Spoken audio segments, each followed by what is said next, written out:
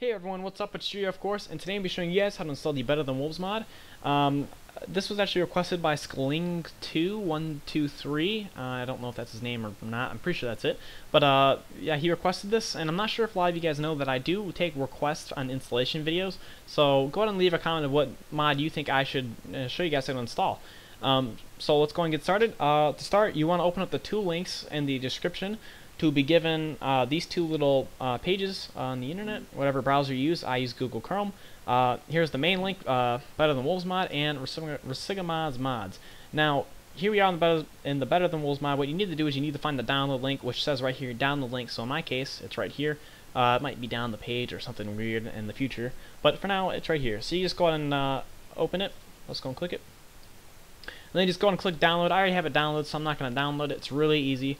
On a side note, just in case anyone tries to say that you need to have Minecraft Forge on this, take a note here. A note on Minecraft Forge by the actual whoever runs this forum, which I imagine would be the mod owner. He says Minecraft Forge is not required to be installed and capitalized. They're actually trying to move away from Minecraft Forge. They're actually trying to get away from using it, and they've successfully done that, so you do not need it. And actually installing it will actually interfere with the mod, so installing it is not a good idea. So it's not required. You don't have to do it unless you want to. Of course you can, though. It's just a side note because I've had people say you need it in another version of this. So then once you've downloaded it, you can just go and close it.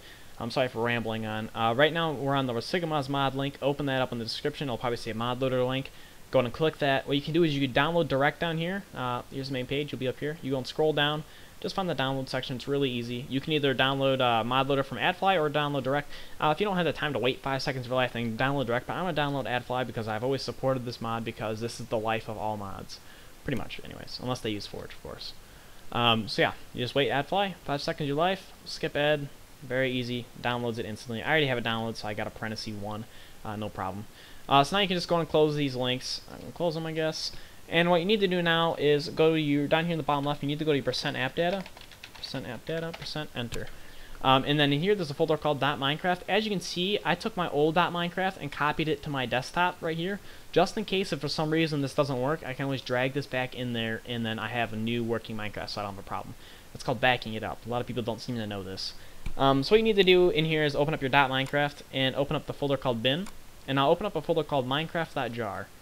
You're going to right click it and open with WinRAR. Very simple.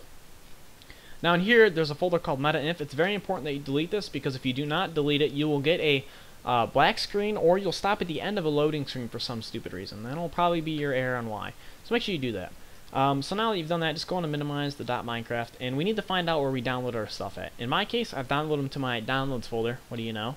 I would recommend saving them to your desktop though, and I'm going to move mine to the desktop, ModLoader, and then BTW mod, whatever version it says. It should not matter. So go ahead and close the folder that you got them from, or whatever you need to do, and then just drag them to your desktop, open up ModLoader to start, right click and select all, and go ahead and drag and drop them into your Minecraft.jar, press OK. And now what you need to do here is, obviously just README, you can go and read this if you want, doesn't really matter. There's just a couple of notes here that you need to know. Even says Resigamod's ModLoader, you don't need whatever it's called. And then yeah. So all you need to do, like it says, is you open up Minecraft-jar here. Regarding any of this, you can read the README, the BDW config text, but you need to open up the -jar. So right click, select all, and drag and drop it into your Minecraft.jar. I'm sorry if I've been doing a little descriptive and going out of the way of my usual tutorials, but I just want to make sure that everyone understands this because this is quite a popular mod. I believe you don't need anything else from that. I think you should be good now. You just go and close it. We'll go on and run my Minecraft to show you guys that it's working, and I won't load up with any black screens or anything. So this way you guys can't say, hey, it didn't work. Well, because if it didn't work, then it was probably one of you guys that screwed up, not me.